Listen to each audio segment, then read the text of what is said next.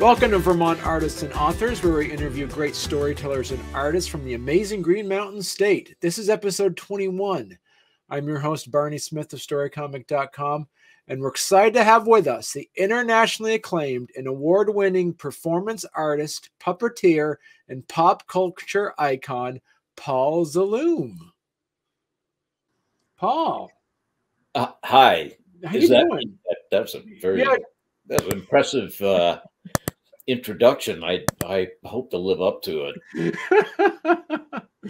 So it's interesting, I reached out to you. You have Vermont roots. You went to Goddard School. You're also an alumni of Bread and Puppet Theater, and Farm and Wilderness camps in Plymouth Union and that area of it's not Central Vermont. No, it's like we're in the Northeast Canada, the Quaker camp, right? It's northern southern Vermont. Like the main camps are just south of Woodstock, right? But I went to Salt Ash Mountain, which is on Lake Nineveh, which I believe is in Plymouth Union. Right. And yeah, great Quaker camp. They were integrated from day one in 1947 when they were founded. Right. And a really wonderful place. And I was an exchange student at Putney School in Putney, Vermont as a high school senior. So yeah, I go back a little bit, and then Goddard College, the great hippie college in Plainfield, Vermont, which is now a low residency institution and doing real well. And that's where you initially kind of got into it when you're at Goddard. They had the Bread and Puppet Theater.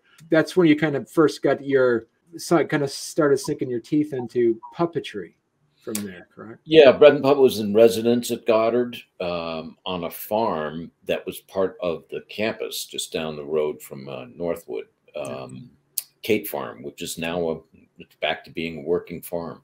Yeah. And so the theater was in residence there, later moved to Glover in the Northeast Kingdom to another farm, even more spectacular. And so I took a couple of workshops and ended up joining the company and writing my senior thesis about Bread and Puppet. And I'm on the board, and it's been 50. I'm on the advisory board because I live far away, and it's better for me to advise. And but it's pretty much the same as a voting board member. It's interesting as you bring that up because it's just the idea of the arts and the idea of, and you mentioned in a previous interview, you talked about that puppetry is coming back. Do you still stand on that? Being 6 years later, do you still see that there is something about the analog version of art, this push that puppetry is still stronger than it was, say, like 20 years ago? I think that's probably true. There's a couple of universities that have puppetry programs, particularly University of Connecticut, which also has a fabulous puppet museum, the Ballard Museum, run by the great puppet scholar, John Bell, who has been a colleague of mine in Bread and Puppet for a million years. Oh, wow. An amazing performer. And CalArts had a puppet program for a while. And, people teaching classes and stuff like that. There's the Eugene O'Neill Center that does a puppet thing every year for a week or two. So there's a lot more like educational / institutional training and all that kind of stuff. And they just, grind people out, pop people out. You got these puppeteers all over the place. So that probably has something to do with it. It's cheap and down and dirty and alternative. Puppeteers have traditionally gotten away with saying things that actors can't say because the authorities by nature, sort of lean on the stupid side and don't really make the connection between the puppeteer and the puppet. It's sort of mediated. The political opinions are mediated and are not like firsthand. Right. So that's been true for thousands of years, that puppeteers have been able to get away with more than actors in terms of saying things. And puppetry has always been political because of that. And also because puppeteers, played on the street or, they hung out with the pickpockets and the prostitutes or whatever. So we've always been disreputable. And I hope that I hope that reputation stays. Still- I don't hang out with a lot of prostitutes or pickpockets, but I'm fascinated by pickpockets. I mean, you know, when you talked about when you were on Beakman's World, that you did mention that one of the directors did say that your movements had a beginning, middle, and end, and that was right. part of the fact that you were able to some of that training of puppetry.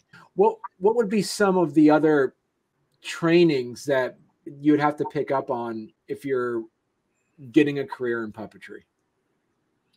I'm not convinced that you need training. Right.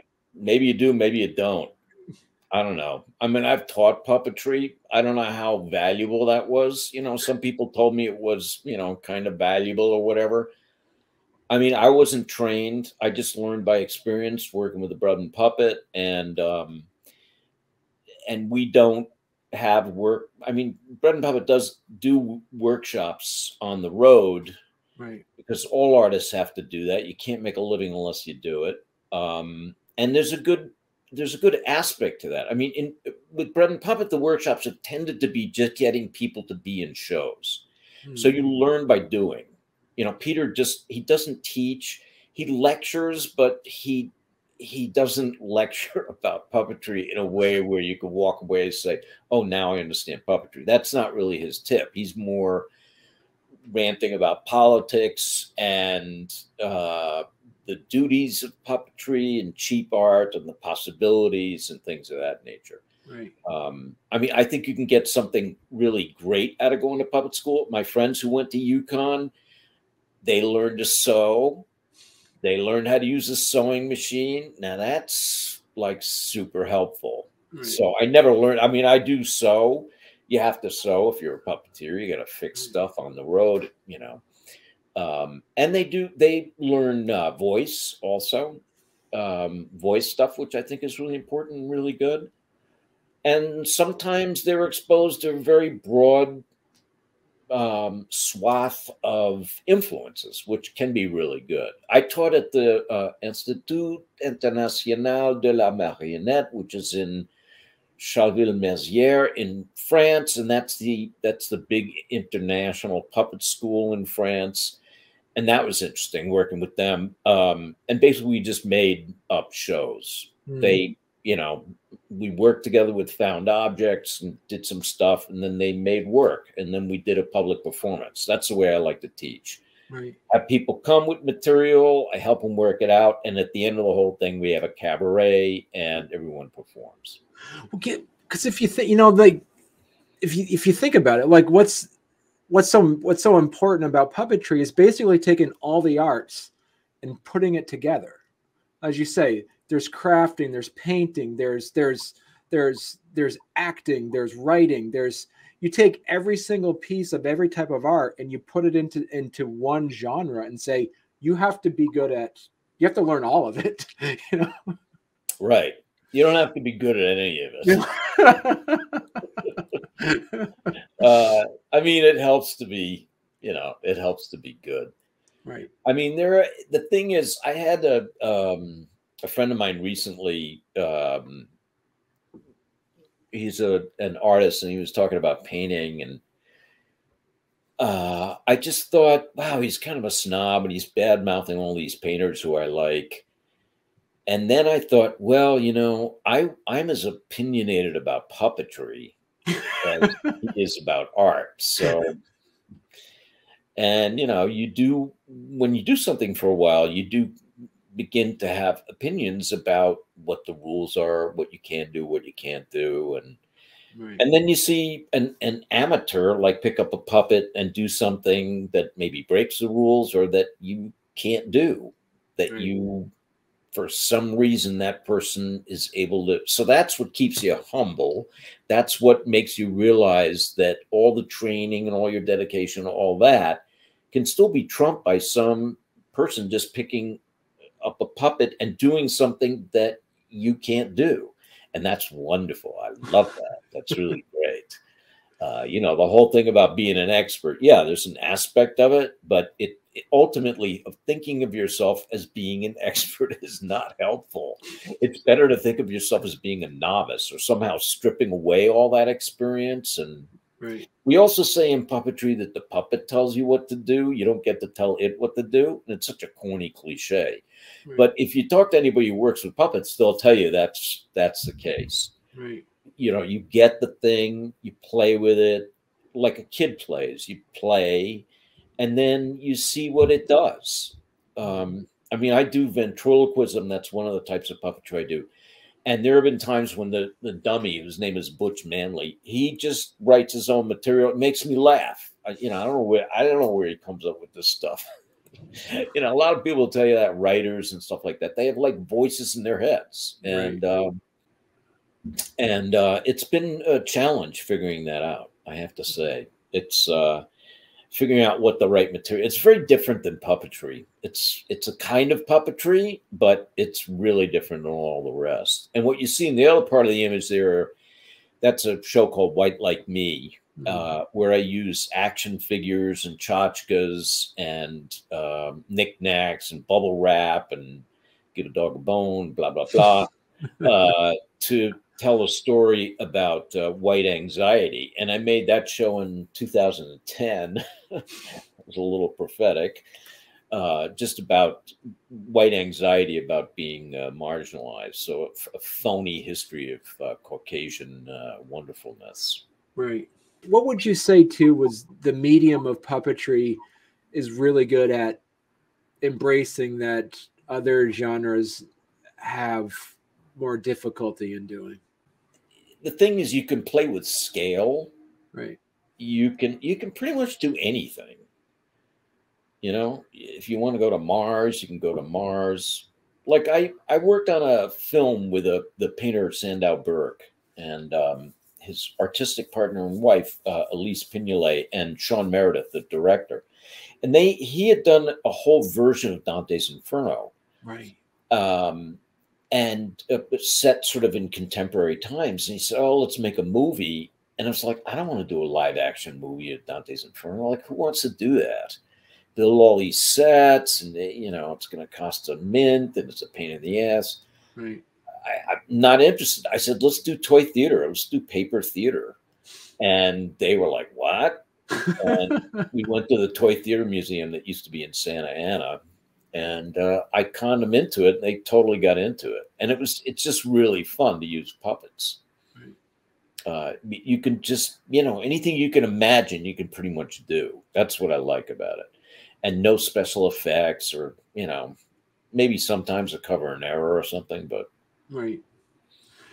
What do you see as like one of your go-to, like because you kind of mentioned like the paper puppets. What's your kind of go-to like puppetry that you're just like, I'm going to go straight to this one? Would it be like shadow puppets, rod and arm puppets, marionettes? What would be the one that you kind of default to, your default medium? Well, it really depends like what the project is, right? What you want to tackle, what subject matter you're interested in. And then you figure out what medium is the one that's going to be the most helpful to accomplishing my evil agenda. I was sitting around one Christmas and looking at some of the Christmas tchotchkes my mother had, the little Santa Clauses from Denmark. And it occurred to me, oh, that's interesting. Santa Claus. Like you do a close-up of this one, then cut to a 2-shot of this one with a snowman, and then do an extreme close-up of the third Santa Claus, and everyone would still know it's the same character. So you could that's only true of Santa Claus and Jesus and Joseph Stalin and a couple other people. And I don't have Joseph Stalin tchotchkes; they're hard to get. And Jesus, I'm not touching that with a 10-foot pole. So Santa Claus. So 300 Santa Clauses later, and we've made a bunch of films. And it's, I started doing found objects in the late 70s just because I thought it was interesting to take garbage and debris and packaging material, toys and stuff you found in the trash and animating that as if it was puppets. And then I want to progress beyond that and using action figures and tchotchkes and knickknacks and just all this ugly crap to use that as puppets. And I think the found object thing that caught on. It's become something called object theater and all that. It's become a thing and whatever. But the tchotchke thing, that I call theater of the tchotchke knickknack, you know, that's like, to everyone, that's like cheating. You didn't build them, you know. It's like even worse than the found object thing. But they're so dumb. And what's so great is that somebody made these things with an idea, and they make these expressions, you know, you manipulate it. It's interesting. And the foundness of it and the sort of stupidity of it is fascinating to me. Right. So, anyway, yeah, we've been making little movies. I have a YouTube channel called Fruit of Zaloom. Fruit of Zaloom. And those videos are on there if you need a 5-minute laugh. That's been my latest undertaking. Okay. How important have you seen, as somebody who's been in the arts for a while, have you seen a rise in importance to the arts because of where we've been? I don't know. Yeah. I mean, it's always been important to me. I'm a big fan of fine art, of prints and painting, sculpture. You know, I miss going to the museum, doing more of that now. I love reading about it, art and design. So yeah, I don't know where it's placed. I mean, just the simple fact of being in the room with people again is really great. Right. You don't really realize it until, you know, you're in the middle of it, you're around people, you're at some event, you're like, wow, this is really kind of unfamiliar. It's been a while. So yeah, I hope there's a resurgence and a certain amount more interest because, you know, we've all been hiding in our basements. Right. We all retreated to the arts to keep ourselves connected. Before this, you know, before COVID, whereas art budgets were being cut in schools, this was being cut. Do you see this as somebody who is a leading face of one genre of art, which is puppetry and performance art? Do you see that push happening, like a resurgence of investing more money into the arts now because of what we've gone through? I did serve on a panel. That was interesting. That was interesting way to get connected to the local LA art scene. It was for emergency money, COVID money. And I was very inspired by the work being done by these venues all across the city, the dedication of people, of arts administrators who were not always my favorite, you know, having dealt with people. But at the end of the day, there's so many dedicated people who, you know, work for peanuts, work their fingers to the bone, and so dedicated. And, you know, we artists owe them a lot because they're making it possible for us to do our work. So, yeah, that was very inspiring and very eye-opening. And it was tough because we had to select just a certain number of people to get this, you know, $5 million or whatever it was. Right. And so have you been able to, because I know pre-COVID that you were doing some workshops. You've been doing some workshops through some video platforms? I did some work for UConn for their puppetry program. I did like a visiting professor thing via Zoom. And I used to travel a lot in Mexico and Brazil, right? Because I was on a TV show that was very popular in Latin America, and it was really fun to go down there and perform. The fans are fanatical for some reason in Mexico and Brazil and Venezuela, not in Venezuela, in Chile and Argentina and Paraguay. And so that was fun, going on tour and going down there and doing live shows based on the show. It was a kids' science show called Beakman's World. Right. And it was basically science education for kids, and it really struck a chord with the Latin sensibility. So I went down there a lot doing live shows, and that was fun. Well, because I noticed that, you know, on your website you did talk about that your Beakman's World ran from 92 to 97. Well, we shot from 92 to 96 or 97, something like that. But they have been in second run syndication and have been on Canal Once in Mexico, and the reruns and stuff like that. I mean, it would be great if it was on Netflix and it was somewhere other than YouTube these days, because it is evergreen and it was an educational show. It was, you know, pro-social and all of that. Right. But I don't think the studio cares much, and Right. it's kind of sad, because I think the show is pretty good and I think it was pretty educational, but you know, we did the best we could. Sometimes it wasn't so hot, sometimes it was great, you know, just like anything else. It was, you know, innovative at this time when that was being shot, because it was, the character Beakman was created by one of your friend and colleague at the time. Yeah, Jock Church. He was the guy he created it was on the funny pages in the comics, and it was for kids, and he created it on a Mac, and it was syndicated in like 300 newspapers, and a guy in Hollywood got the idea, let's turn this into a kid show. Yeah. To solve the requirements of the Children's Television Act for having a certain amount of educational and or informational programming every day for kids if local stations want to get their licenses renewed. So it was really a government mandate that created the educational shows that came out of the 90s. And it was very much inspired by Soupy Sales and Lord Buckley, and you know, less so Mr. Wizard, but to some degree. Right. And it was a hell of a lot of fun. We had a great time. We had, it's because one of the things that you mentioned in a previous interview is that you don't see that ever coming back because of the cost of production of those shows was too high, and also they're geared towards kids, where I remember you were saying that nowadays they have to gear children's programming towards parents as well.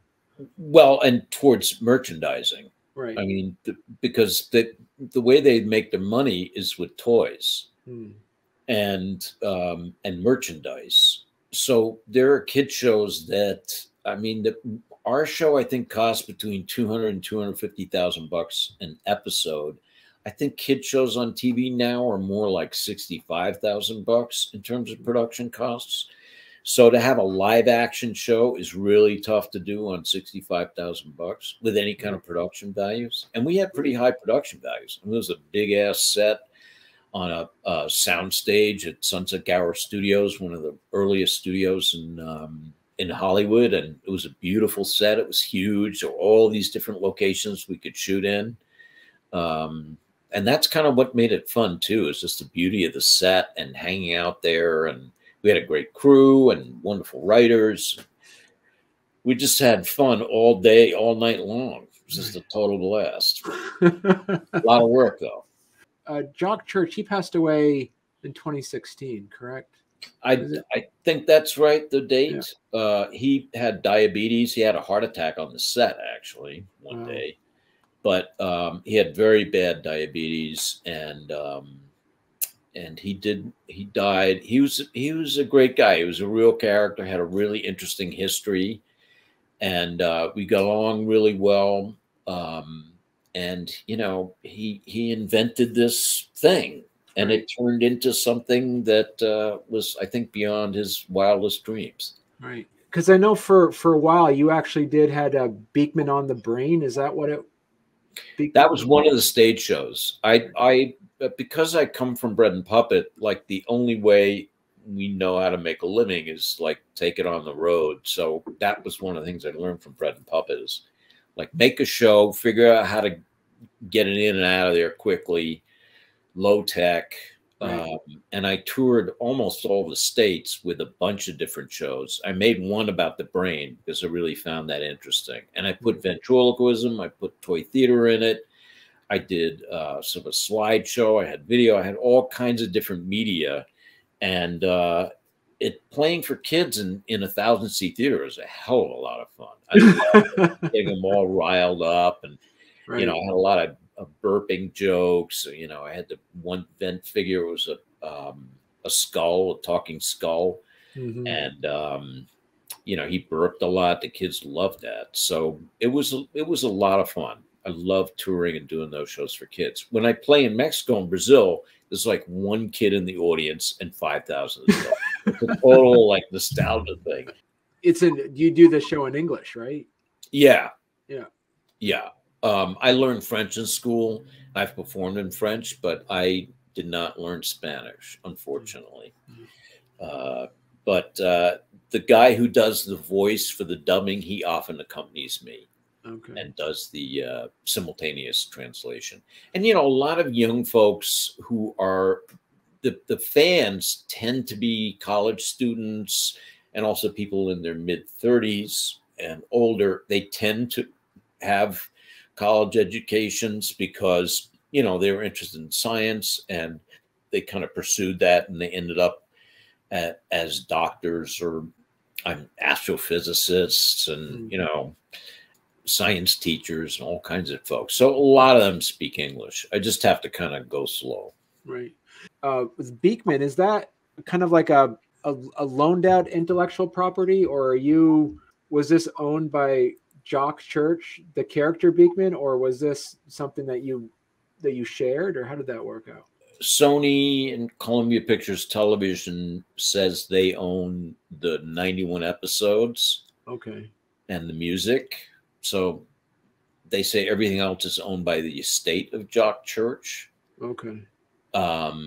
So I did the live shows for like 30 years and no one complained. So oh, wow. The way the copyright law works is I'm allowed to do the live shows because no one complained. I did them for a million years. And Jock was super generous and real cool about letting me do that. Right. A question about puppetry, because I know specifically, as you said earlier, you kind of create some puppets and you kind of wait to see what their personality kind of becomes as you're kind of building it. Is there some sort of intellectual property piece on that where another puppeteer cannot create the same puppet, anything like that? I don't know. I've never bothered copywriting anything. It's like, who would want to copy, It would be like a big loser move to like cop something from me, man. I don't suggest it. I wouldn't recommend it. I mean, it's interesting with the Hensons that Jim invented a kind of puppet, these mouth puppets, these foam things that has that watermelon wedge kind of mouth. And I don't think that style or that design is copyrighted. And there's a lot of people who do that style and Muppet style of puppets. And I don't think that the Henson company and the kids are all that happy with that. They're like, that was his thing. That's what he did. Why do it? And I kind of agree with that. Right. There are also, theaters that have done bread and puppet style stuff where their sculptural and painting style is not that different. My thing when I left Bread and Puppet was I want to do something as completely diametrically opposed as possible because you can't compete with the guy. He's like the greatest puppeteer of the 20th century. His work is like unbelievable. Right. I couldn't possibly, compete with that. So I did the found objects and I did, I made a gay Punch and Judy show, Punch and Jimmy. Right. And headed in a lot of, did shadow puppets and ventriloquism. Schumann, when he saw my ventriloquist act, he said, well, you're very good at that, but I hate that thing. He hates it. So that's cool. I don't care. It's like, it's not his thing. He hates it. It's diametrically opposed to what he believes puppetry should be and should do. And I understand that. And I agree with him, but he's not an American. He's, he was raised in Germany and ventriloquism is a particular thing. And plus it resonates with us because of our memories of it in television, whether it be, Edgar Bergen with Charlie McCarthy or Senior Wences or, so it's a different cultural resonance that's going on there. And I'm fascinated by Vent. I find it completely, totally fascinating. And I'm coming around to a new way of thinking about how to do it. I've been writing some material and doing some thinking and, so who knows, maybe that'll emerge shortly as God knows what. is that specifically kind of like an American form of puppetry that we've kind of assimilated into being more an American cultural thing, or? Well, I think in the heyday, I mean, ventriloquism and throwing your voice and all that stuff, dates back to ancient Greece. Right. There were a lot of vents working in England in the 19th century with complicated acts, with lots of dummies, lots of mechanics, all kinds of crap. Right. So no, I would not really say it's a distinctly American art form. Right. I mean, the vent acts in Britain, there were a lot of ventriloquists, and a lot of them doing really interesting work. What would you say if somebody who has like a 10-year-old child who says, "Hey, I love puppetry," what would be that first thing you would say? All right, well, try this first. I mean, obviously they can try anything, but what would you be like? What would be the training wheels version of advice you would give? People getting into puppetry, I don't have any advice. The thing is about ventriloquism, which has had this big resurgence because America has talent or something. Right. Terry Fader and the young woman whose name I don't know, and also the English woman with the monkey, and also what's his name, Jeff Dunham. Right. I mean, Terry Fader got a $100 million deal in Vegas to do ventriloquism. So this caused a lot of people to, wow, ventriloquism. But I'm not that interested in any of their acts particularly. I don't find them particularly compelling or interesting. Right. I'm interested in the psychological aspects of it. I mean, and that's kind of why I'm still working on it. David Strassman, who is an American, works a lot in Australia. He travels that area. He explores that area. But I love Senior Wences. I mean, he was really my favorite vent. Right. With Johnny, with the little hand that talked and the guy in the box and all of that. He was. Yeah. Oh yeah. Yeah. We had the wig and everything on the hands. Yeah. Yeah. And he did the same act for over 70 years. Right. And he was on the Sullivan Show all the time. And he lived just down the street from the Ed Sullivan Theater. So if somebody bailed at the last minute and canceled, Sullivan would call up Wences, and Wences would run over and do his act. It was great. I love that guy. So where are you? So what's is there, now that things are kind of like, we're kind of getting on the other end of this, is there, are you looking at trying to get your shows back on the road again, or? I just turned 70. I've been doing this for 50 years. My interest in going on the road is diminished. I'm just dealing with the presenters and the travel and all the bullshit and the carbon footprint. And right. Yeah. I just have lost a considerable amount of enthusiasm for that. Right. And making the movies it's extremely time consuming. It's very difficult. It's a new skill. I'm learning all kinds of stuff. I love the miniaturization of it. It's really fun dressing the sets. It's really fun looking at the frame edge to edge and composing it like you're a painter or something. I mean, it's all new territory for me. So that's really interesting.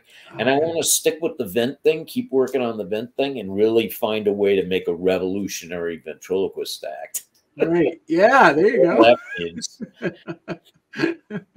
Yeah, thank you so much for coming on. It's been a genuine pleasure chatting with you. It's so nice to talk to some pop culture icons that have Vermont roots. It's always so important. So, well, that's cool. Thanks so much. And yeah, I'm very grateful to my friends and family in Vermont, and the fans and supporters, and so many friends, so many wonderful people in the Northeast Kingdom and in Central Vermont. And I'm very grateful to Putney School and to Goddard College and the Farmer Wilderness Camps more than anyone, because everything in my life flowed from Farmer Wilderness Camps. Right. Every job I ever had, everything came from my going to those Quaker summer camp down in southern Vermont. So it's a very special place to me. and I love it. So I'm very grateful. Yeah. Well, thank you so much, and it was a pleasure talking to you. Yeah, likewise, man.